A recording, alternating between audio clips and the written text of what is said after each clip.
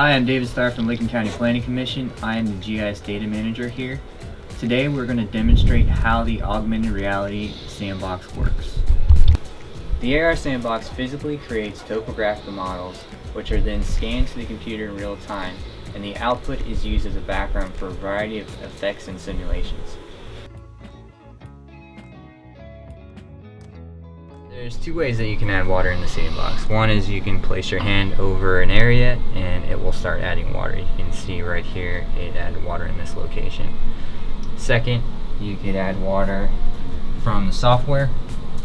Wherever you place your mouse, you can press a button and it'll start adding water. You can see it adding at the top of that hill right there. You can also do it, you can add water everywhere. Right there. And dry it up. So what's neat about that is you can probably see is the water flows with the contour lines. What's beneficial for this is you can model floodplains, you can model watersheds, so you can put together a nice simulation for a user so they know where the floodplain's going to go on their property. So we did a demonstration of a dam breach. This is Newton Lake. You can see we filled up the water over here to simulate the lake, and then over here in this area is going to be our village.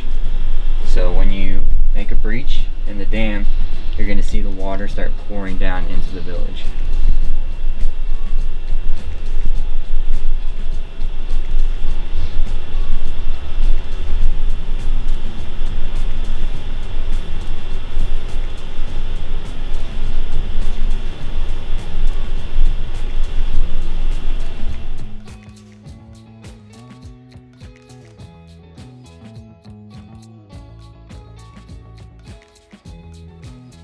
You can see here that there's three main components going on.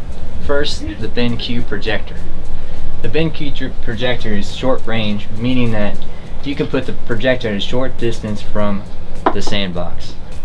Secondly is the kinetic Xbox 360 3D camera.